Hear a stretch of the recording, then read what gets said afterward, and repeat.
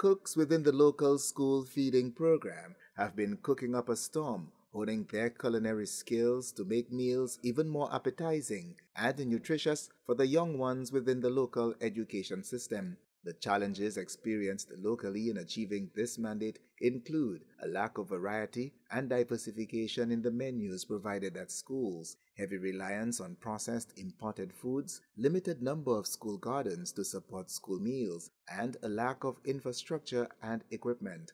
These challenges, according to nutrition consultant with the FAO, Euthalia Filgens, are being tackled head-on by this Mexico-CARICOM FAO-funded Cooperation for Climate Change Adaptation and Resilience in the Caribbean project. She says the Sustainable School Feeding Initiative is an essential element under this project. The whole goal is to have all the schools have uniform menus, and the menus will include a vegan option, and also it will have at least 3 options per day, so the cooks can choose from those options, and therefore that the children will have variety in what they eat, and they will not be getting all the foods or everything every time the same thing. We also want to look at presentation. That's very important, especially for children. They want to see their food pretty, so we're looking at color, texture, variety of those things in order to ensure that our children eat when they are given the food and the food does not go to waste. The school feeding program in St. Lucia and indeed the Caribbean region have long been recognized as an important tool in the facilitation of learning, especially for poor and vulnerable school children.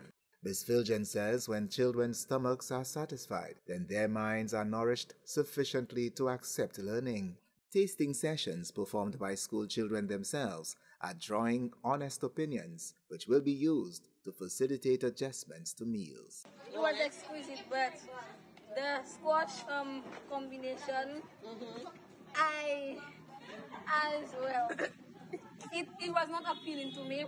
The squash? I did not enjoy it because, in my words, it was bitter and it didn't have much flavor as I expected it to. But everything else was phenomenal, fantastic. What we've noticed is that a lot of our children are not getting a healthy diet is because parents are not educated. Even some of our cooks, they're not too sure about education in nutrition. So therefore, we want to make that holistic. So we're also having the parents. We're having a part where the parents will be educated on how to cook for the children. Even the teachers will be included in that, so that everybody are on the same page. We're all singing from the same hymn book, so we know that education, nutrition means that, and we also will educate people on the nutrition policy for St. Lucia. The program continues to stress on utilizing products grown locally, providing variety in meal preparation, while at the same time supporting the local market. So they will know how to make a dish with almost every local produce, okay? And it's very important that we use what we have because we want to include the farmers. The farmers are also part of this project. We're trying to get our foods sourced from the farmers. So we're trying to boost the socioeconomic status of the communities by including them in this project. The Food and Agriculture Organization is also collaborating with the Ministry of Health and Wellness to finalize a health and nutrition policy for schools in order to promote within the school and home circles the requirements for healthy habits.